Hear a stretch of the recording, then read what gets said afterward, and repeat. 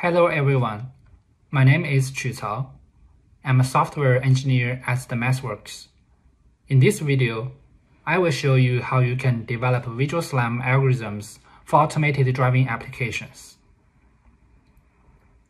This is a typical feature-based visual SLAM workflow. You can use the Computer Vision Toolbox to build the pipeline. Let's go over the steps one by one. You start with map initialization. After extracting features from two consecutive image frames, you can match the features and then compute the relative pose of the camera. Then you can use triangulation to obtain the 3D world points corresponding to matched image points. To refine the reconstruction, you can use boundary adjustment that minimizes reprojection errors. Once the map is initialized, you will process each new frame as follows. In the tracking stage, you match features of the current frame with those of the past frames to build 3D to 2D correspondence. Here, the red points are the tracked map points in the current frame. Then, in the localization stage, you can use the 3D to 2D correspondence to estimate the camera pose in the world coordinates. To refine the estimation, use motion-only boundary adjustment. While localizing the camera, you can map the environment simultaneously. This is done by using triangulation to create new 3D world points. Same as before, you can use boundary adjustment to refine the map.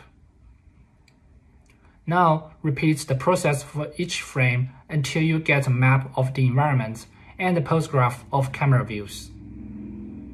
The visual SLAM pipeline terminates when loop closure is detected. That is, the camera returns to a place that has been visited before.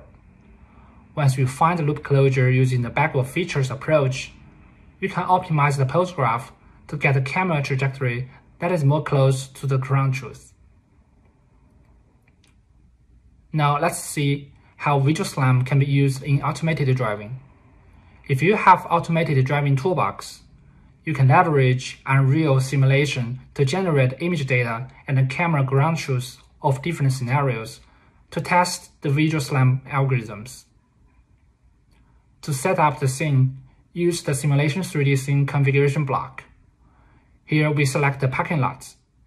You can also use the Simulation 3D Vehicle with Ground Following block to add more vehicles into the scene.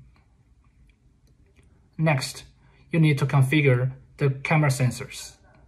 We support two types of cameras, pinhole and fisheye. They output the perceived images and the ground truth as well. Once you set up the scene and the cameras, you can run the simulation to generate data. Now, you can test the visual SLAM pipeline to build a map of the parking lot. Here, the top figure shows the tracked features in the current frame. The lower figure displays the reconstructed parking lots and the estimated camera trajectory. If you would like to learn more about visual SLAM, please visit our documentation and try the examples. Thank you.